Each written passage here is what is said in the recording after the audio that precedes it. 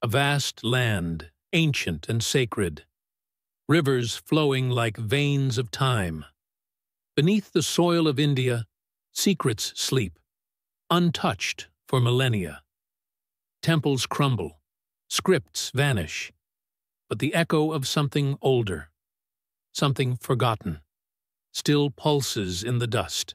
For centuries, scholars wondered, who built the first cities of India? Where did they come from? Were they invaders, natives, or something else entirely? In the arid plains of the Indus Valley, ruins whisper of a lost world. Harappa, Mohenjo-daro, cities built with precision, order, and mystery. But their creators left no clear trace, no written legacy, no known descendants, just stones and silence. Until now, a single tooth, buried deep beneath layers of ancient sediment, extracted, analyzed, and then everything changed.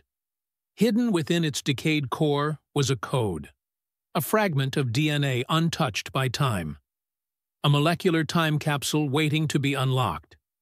What it revealed would challenge everything we thought we knew about India's first civilizations. Was the truth buried all along beneath our feet? Or has it been deliberately hidden for thousands of years? One question remains: who were the true founders of ancient India? Over 4,500 years ago, long before the pyramids reached for the skies or the Great Wall stretched across China, an advanced civilization thrived along the banks of the Indus and Sarasvati rivers. Known today as the Indus Valley Civilization, it sprawled across what is now Pakistan, northwest India, and eastern Afghanistan. With more than 1,000 known sites and an estimated population of over 5 million, it was one of the largest and most sophisticated urban cultures of the ancient world. Streets were aligned with geometric precision, homes had indoor plumbing, and cities were connected through vast trade networks. Yet despite this grandeur, one of history's greatest mysteries still haunts archaeologists and historians. We don't know who these people were. Unlike Egypt and Mesopotamia, the Indus left behind no deciphered written records. Their language remains a code we cannot break. Their burial customs, religious beliefs, and even ethnic identity remain elusive. Did they emerge independently? Or were they part of a larger migration, a forgotten branch of humanity's spread across the ancient world? Theories range from local origin stories to Aryan invasions, but without genetic evidence, all remained speculation. Until a recent breakthrough in ancient DNA technology changed everything. The past, once silent, was about to speak. Not in words, but in sequences of nucleotides. It began in a quiet field near the village of Rakhigarhi, in the northern state of Haryana, India. At first glance, it looked like any other archaeological site. Mounds of dirt, scattered shards of pottery, the faint outlines of buried walls. But beneath that soil lay something extraordinary. In 2012, archaeologists unearthed a burial site. A skeleton lying in a narrow pit, perfectly aligned, surrounded by broken ceramic vessels. Unlike most other remains found in the region, this one was unusually well preserved. The teeth, in particular, were intact, sealed like vaults guarding a molecular treasure. Years passed. Samples were carefully extracted and sent to specialized labs. DNA degrades quickly in hot, humid climates, and for years, India's ancient remains had yielded almost nothing usable. But this time was different. Against all odds, scientists recovered a viable strand of ancient DNA from the woman's molar, the first ever successfully sequenced genome from the Indus Valley Civilization. It was a breakthrough the scientific world had been waiting for. Inside that fragment lay clues to a civilization that had remained faceless for centuries. The questions resurfaced with new urgency. Would her DNA finally expose the identity of the Indus people? Were they connected to today's Indian populations? Or did they represent a lost branch of humanity? The ancient DNA was fragile, degraded, fragmented, contaminated by time. But a team of geneticists and archaeologists from India, South Korea, and Harvard joined forces, determined to extract every possible secret from the sample. Led by geneticist David Reich and archaeologist Vasant Shinde, the researchers employed cutting-edge techniques, high-throughput sequencing, contamination filtering, and comparative genome analysis. It took years of meticulous work.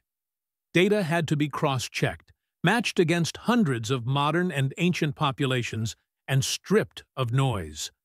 The goal was simple: identify the woman's genetic ancestry, and through her, the genetic signature of an entire civilization. But roadblocks emerged. Many samples from other Harappan sites had failed due to heat and exposure. Political tensions also cast shadows over the work, as interpretations of India's ancient past are deeply tied to national identity and cultural pride.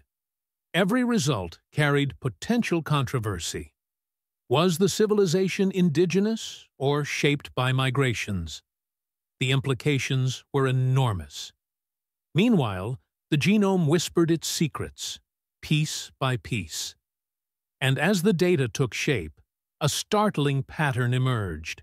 This woman shared no ancestry with steppe pastoralists, the group long associated with the Aryan migration theory. Nor did she match the genetic profiles of early Iranian farmers. Instead, her DNA pointed to something older, much older. The data was undeniable. When the genome of the Rakhigarhi woman was finally mapped and compared to ancient and modern populations, one revelation shattered decades of assumptions. Her DNA showed a unique mixture of ancestry from ancient South Asian hunter-gatherers and early Iranian agriculturalists, but with no detectable trace of steppe ancestry. This was seismic. For decades, the dominant theory held that the Indus Valley civilization was either founded or heavily influenced by Indo-Aryan migrants from Central Asia, a narrative rooted in linguistic, cultural, and textual clues.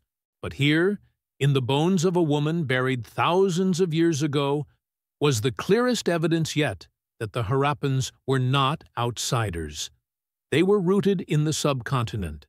The DNA matched most closely with modern South Indian tribal groups and with the so-called ancient ancestral South Indians, a genetic lineage long debated, but now confirmed. Even more astonishing, this ancient genome predates the arrival of steppe ancestry in India by nearly 1,000 years. That means India's first urban civilization was not built by invaders, but by indigenous people, sophisticated, organized, and genetically distinct. The story we thought we knew was wrong, and the truth had been locked inside a single molar for over 4 millennia. Imagine the scene 4,600 years ago. The monsoon rains fed mighty rivers, the Indus to the west, and the now vanished Sarasvati to the east. Along their banks rose cities unlike any the world had seen. Mohenjo-daro, Harappa, Dholavira, urban marvels with grid-planned streets, public baths, reservoirs, and granaries. These were not warrior kingdoms. There are no grand palaces, no towering statues of kings. Instead, order and uniformity reigned, suggesting a culture governed by trade, water management, and civic organization rather than conquest. Now, we know who these builders were. The genome from Rakhigarhi reveals that they descended from a deep blend of South Asia's first hunter-gatherers and West Asian farmers who migrated thousands of years earlier. Over time, these groups mixed, settled, and developed new technologies: metallurgy, standardized weights, and long-distance commerce. This fusion sparked the rise of the Harappans, an indigenous civilization born from the land itself. They traded with Mesopotamia, crafted intricate seals, built drainage systems rivaling modern cities. But then, it ended. Climate shifts, river patterns changing, the monsoon weakening. One by one, the cities were abandoned, not with war, but with silence. The people didn't vanish. They moved, migrated south and east, blending into future populations. Their legacy encoded not in monuments, but in our very blood. The DNA hidden in an ancient tooth has rewritten history. It tells a story not of invasion, but of evolution, not of conquerors, but of creators. India's first great civilization, once lost in the dust of time, has now spoken, through the language of genes. And what it said was clear. The Harappans were not strangers. They were native to the subcontinent. Their blood flows in millions of people today. Every drop a living echo of the ancient past. The Aryan migration, once thought to be the root of India's culture, was only a chapter, not the beginning.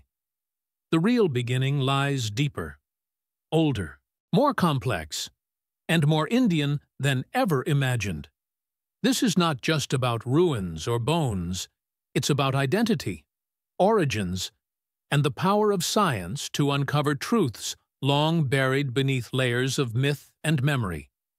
If this revelation surprised you, imagine what else might still be hidden beneath our feet. How many more secrets lie locked inside the genomes of the forgotten? The ancient world is not dead. It's sleeping, in the dust, in the stones, and in us. If this story blew your mind, don't forget to like, subscribe, and explore our other videos uncovering the mysteries of humanity's deep past. The truth is out there, and we're just beginning to find it.